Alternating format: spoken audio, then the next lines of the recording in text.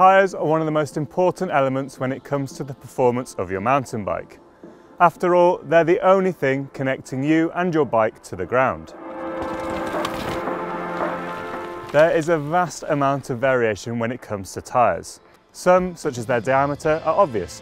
Others, such as their carcass construction, less so. With any tyre though, getting its pressure right for you, your riding and the tyre itself is vital.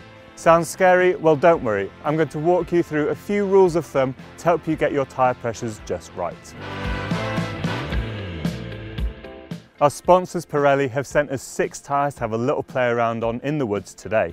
First up, we've got some 2.2-inch cross-country race tyres, so a skinny tread, fast rolling, and they're being set up on a slightly narrower rim. In the middle of the range, I've got some 2.4-inch trail tyres, so these are mixed conditions all-rounders, and they're being set up on a 30mm rim. And I've also got some big, chunky, aggressive 2.6-inch tyres. These are for enduro riders, and they again are set up on some 30mm internal width rims. I'm going to start with a little disclaimer here. What works for me might not work for you. Everyone has different experiences and preferences when it comes to tyre pressures. So treat this as a guide, not a concrete system. When trying to decide on a tyre pressure, we're always looking to balance a number of things.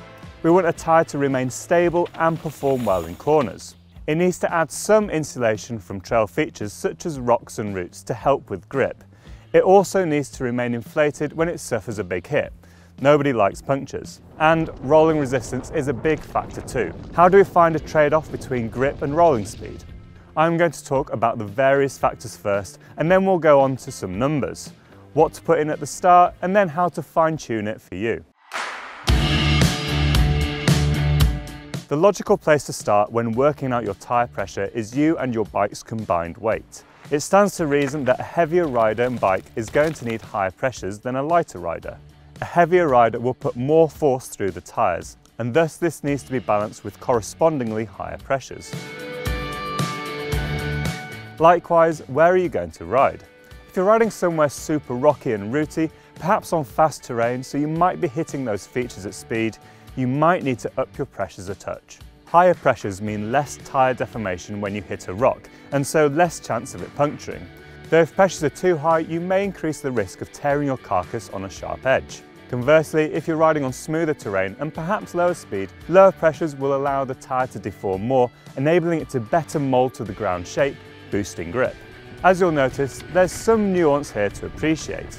A track in the dry might be very different when it's wet, so your pressures might have to change depending on the trail's condition.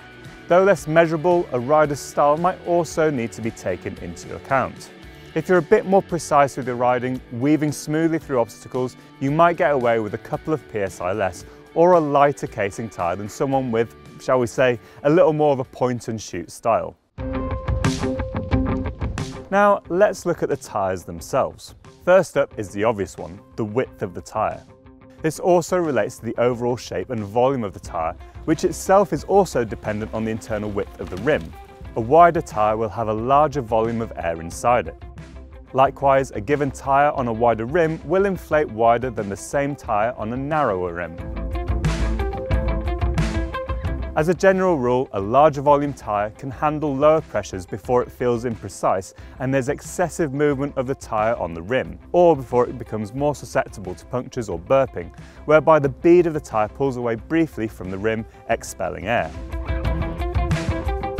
Furthermore, running a higher volume tyre at too high a pressure makes it more likely to feel pingy and skittery. Thus, generally speaking, a higher volume tyre can be run at slightly lower pressures than a lower volume tyre setup. Going a bit deeper into this, wider tyres tend to perform better on wider rims. A wide tyre on a narrow rim can be more light bulb shaped once inflated and prone to rolling side to side on a rim, leading to that imprecise feel.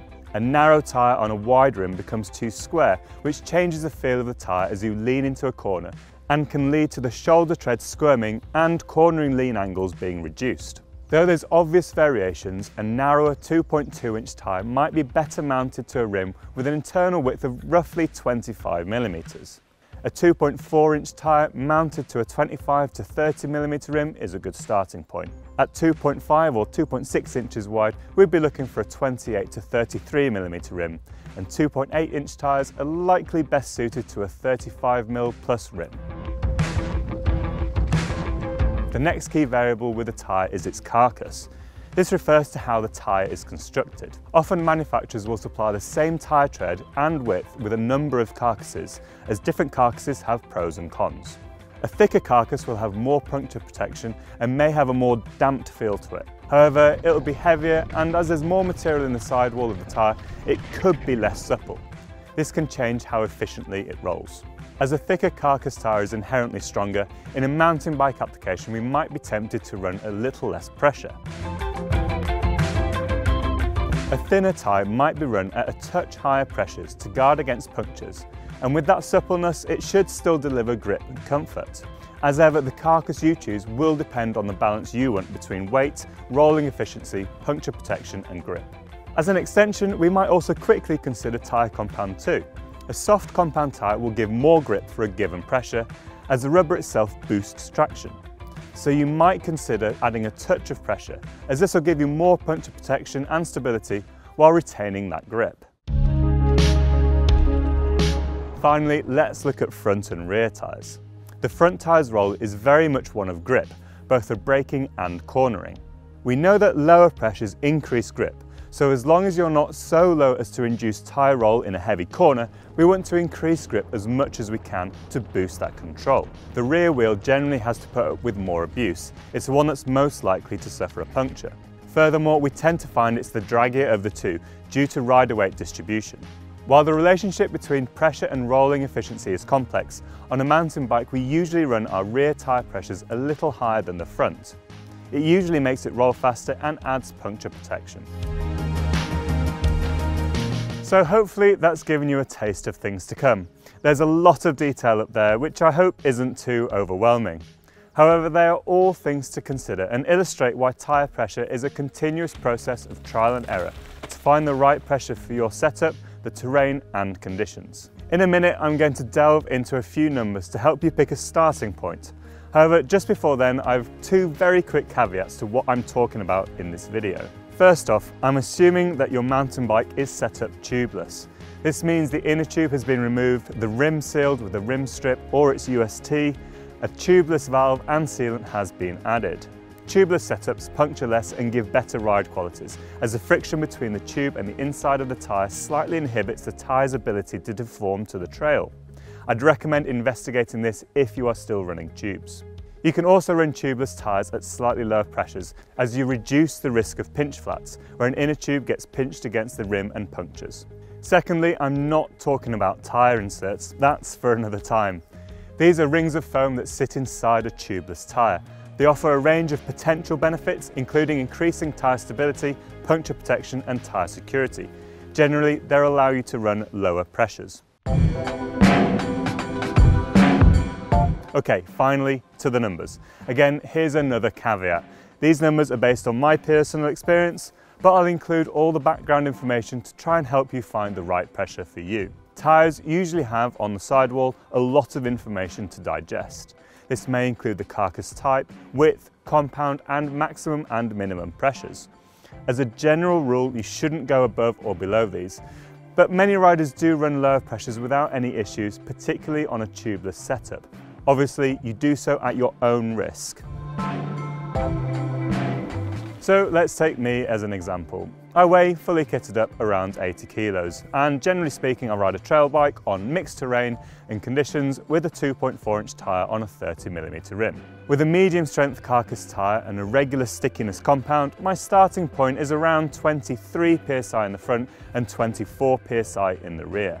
This should give me a decent mix of grip, control, tyre stability, rolling resistance and puncture resistance. If I was going to pop a 2.6-inch tyre on there, I'd potentially drop to around 21-22 psi in the front and 23 on the rear. Alternatively, a 2.2-inch tyre on a slightly narrower rim might be run with, say, 25 in the front and 26 or 27 at the rear. As mentioned, in rocky terrain I might add a couple of psi, but if it was wet and muddy I'd drop down a couple, even as low as 20 or 21 in the front tyre if it was nice and wide and the tyre said I could. There will be riders who want to ride at higher pressures overall for other reasons.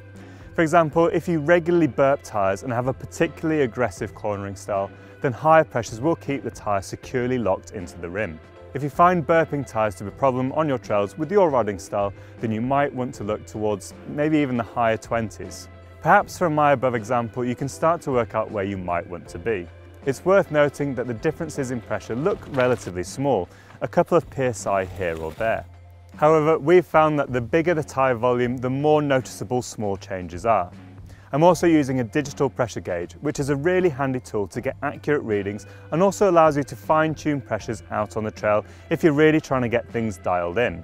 Context is everything too, so if you're going to start experimenting with tyre pressures, I'd really recommend getting hold of a digital pressure gauge and using it consistently to get a good impression of how the various factors I've spoke about influence one another.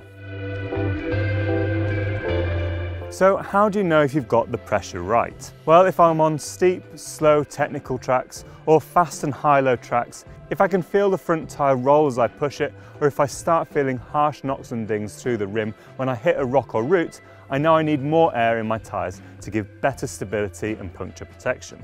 If my tyres are too high, when I ride over rocks or roots, especially if they're crossing my track at an angle, and my tyre feels like it pings off or slides off in an uncontrolled manner, or I'm struggling to hold the line when the trail is off camber, perhaps I need a little less pressure in there.